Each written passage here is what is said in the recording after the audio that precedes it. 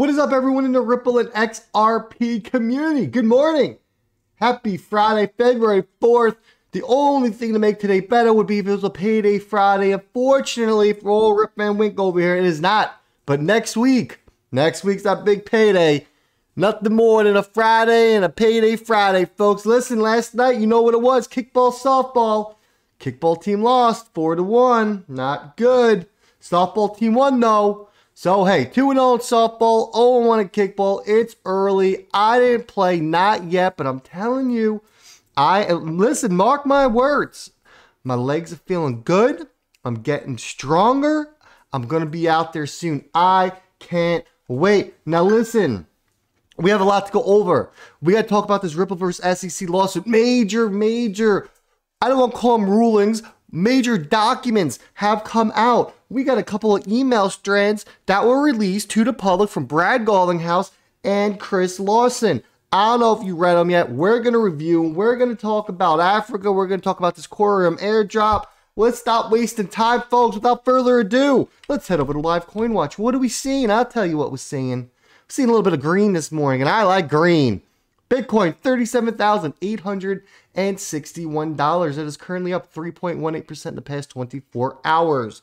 Our beloved XRP still chilling at the number 8 spot. And once again, seems like it's pretty stable to me. Wink, wink, huh? World Bank, stable. Yeah, see what I'm doing here?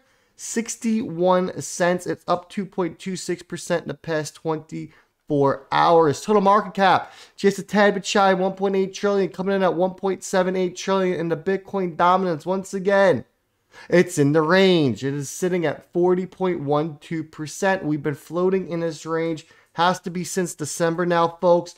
Listen, sooner or later, something's going to give. Either Bitcoin's going to absolutely dominate this market and drag everything else up with it, or Bitcoin's going to tank the bed and everything's going to break away from Bitcoin. Those key numbers to look for in that Bitcoin dominance is 35 and 45%. We are still just floating and chilling. Now, Quorum, everyone, if you don't remember, Sologenic is going to do an airdrop. Their airdrop for those of you who hold the Solo token, you will be getting the token core. You'll be getting an airdrop for the next 11 months.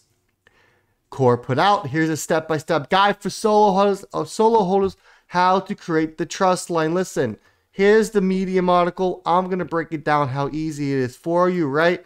Go over to xrpl.services. You're going to sign in with Zum. Take your phone, scan the QR code. Boom, you're connected. You're going to come down here where it says set trust lines. You're going to click it. It's going to ask you for the XRPL address. We're just going to come back to the article. We're going to scroll down towards the bottom. And it tells us right here. You got the gateway issuer. Boom. Currency check code. Boom. Send it on over. Your sum will be connected. That's easy. They also have a way to connect the trust line to your XRPL toolkit for those of you who hold your crypto on the ledger Nano. That is the way I will be going. Well, I'll be doing some too. I got a little sprinkled around both for these airdrops. But hey, another airdrop, I'm down. Because, let's review the airdrops we have. Let's talk about that for a second. Solo, now Core. We have Songbird. We have XFi. We're earning SFIN. And we're still waiting for Flare. I'm counting 6. Did I miss a major one? I don't think so. I'm excited for these folks. Listen, yeah, I know Songbird isn't worth as much as it once was worth. I get it. But Songbird's going to be around for a while. You're making Songbird each and every week by delegating and staking it. Hey, the price is going to go back up. Listen, the price of all these cryptos in the market are going to go back up. We're in a little bit of a downtrend right now. A little slump, some might call it. Snap out of it. Because that's what the market's going to do. You don't want to be caught left behind. This is the time, and it's not financial advice. Don't even come at me in the comments. You know who you are. This is the time where people make their money, okay? These are the times you buy things because everything is on sale. You buy them for cheap, so when we do explode, you are making a nice return. You don't stop buying them when they go up. If you've done your research and you have full faith in a project that you were going after, like XRP, You stack up here, folks. Think about it. XRP is still, what, a 6x away from its all-time high? Do you really firmly believe deep down inside of you that XRP, worst case scenario, is never going to break its all-time high? Of course not. So a 6x, where else are you getting a 6x, folks? It's absolutely amazing returns, but we all know what's going higher than that. Then my man Michael, Five Links, puts this out. Africa's largest cryptocurrency exchange is looking to expand its foothold in the U.S., owned by conglomerate digital currency group Luno, is assessing regulatory regimes in all 50 states to allow for its rollout in the course of the year. Here's the article. It says Luno has 9 million users from Asia to Africa. What I find interesting here is SoftBank led a little, not evaluation, but they did a funding to help them. And you know, Luno, well, yeah, it's weird because look right here. They do offer Ripple, aka they offer XRP, folks. So they offer Bitcoin, Ethereum, and XRP, the big three. Weird, huh? Coming to the US. Well, I'm sure those of you remember this. Let me just play this clip. This is about the deal of the century from Valhalla Capital. Well, the paperwork is out. Here we go. Let's segue into what we're about to talk about. $5,000 a coin. Easy to project that it's a double-digit number.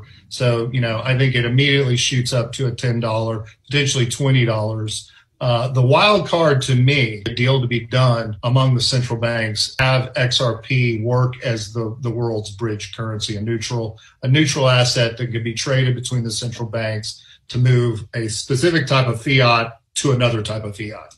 If that's what occurs, it's back to what we were discussing earlier. It's got to cover kind of all the money. And I think you're looking at a range that XRP would settle on agreement. So this would happen instantaneously, somewhere between $10,000 and $35,000, $5,000. Everyone likes those numbers, the agreements. What's he talking about? Here we go. Jimmy Valhill, the proposed terms have been released. Here they are. I'm not going to go through them. They were sent to the Fed and the U.S. Treasury on October 29th. They are now officially out. Looks like it's about 8 pages or so. If you want to read them, head over to jvallee, V-A-L-L-E-E 2000. Give them all a read, folks. But you know what? Old Rip Van Wink ain't got time this morning to read them to you. Then let's talk about this lawsuit. James K. Filan puts this out. In today's ruling, Judge Torres ordered 3 documents unsealed now.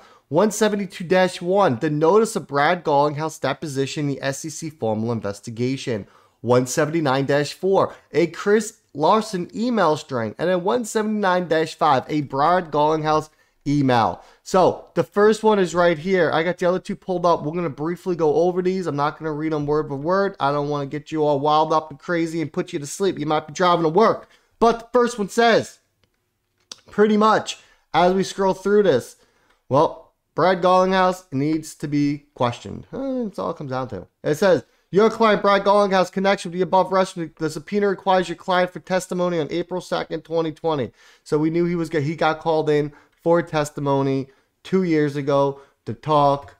Nothing really crazy there. Got released, big deal. But the other 2 I find quite interesting. This is Exhibit G, filed under seal. This was just released. So this was Brad Garlinghouse's email to the team after Brad went to consensus back in 2017. What he says here, and I'll sum it up. Let me find a paragraph. All right, he states, our primary goal of consensus was to advance deals with digital asset exchanges and payment providers that build XRP liquidity and payment volume. Mission accomplished. Love to hear it.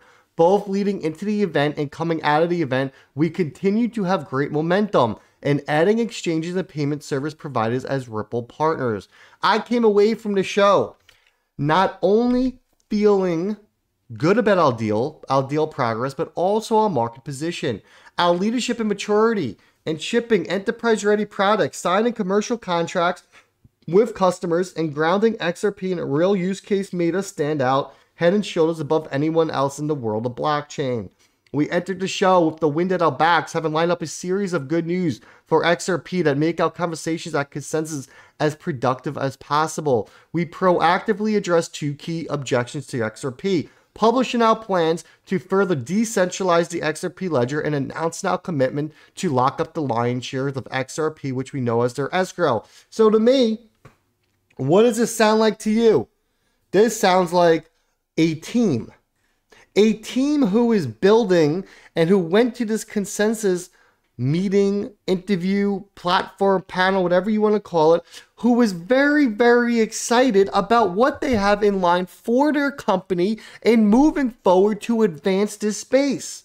Now, I think my man Lord Now, who sent me a DM, said it best. He said Ripple is being sued for acting responsibly, for being sued for because they're excited about market growth and company growth. There's nothing damning here, folks. This is a CEO who is excited about the work that him and his team has done. Are you kidding me? Then we get over to this. Another file. This is a Chris Lawson's email. I'm not going to read this to you. This is a freaking joke. Someone named Art4Trade@gmail. I don't know who he is. Sounds like these emails could be like a setup email. Pretty much he was like, hey Chris, I see a bunch of XRPs being moved. I did some digging on BitThump and it looks like it's your guys' wallet. Can you explain? Legit what this email is. Who cares? Listen, Chris Lawson and Brad Garlinghouse, Joe Katz, they own XRP. If they want to sell the XRP that they own, they should be allowed to. They own the asset. They own it. It's going to be in their best interest not to sell it, not to destroy, obviously, the market. But why? There's nothing here. There is absolutely nothing here, folks. Then we move over to this. Crypto Law puts this out. Ordered by Judge Torres, granting in part and denying in part motions by defendants Brad Garlinghouse, Chris Lawson to seal some exhibits to previous motions. Torres will unseal an email to Lawson and legal memos to Ripple, finding arguments to seal unjustified but granted redactions to Garlinghouse to protect, and I quote, the sensitive information in 3 documents. And Johnny Deaton, what does he say? Judge Torres' rulings are a great sign for XRP holders. What these rulings clearly show is that Judge Torres favors public disclosure. Ripple can't seal certain documents. Same applies to the SEC. Bada beam, bada boom, folks. Listen, Ripple did everything right. This suit needs to come to an end. This is the biggest joke. This is the biggest joke in our lifetimes. The SEC is going after Ripple because they were an excited company with doing everything the right way, and yet they got attacked. It doesn't make any sense. Listen, that's where I'm going to leave it. I'll be back this afternoon on my lunch break. So you wash your damn hands. Be nice. Be kind to each other. Ripple Van Winkle is out.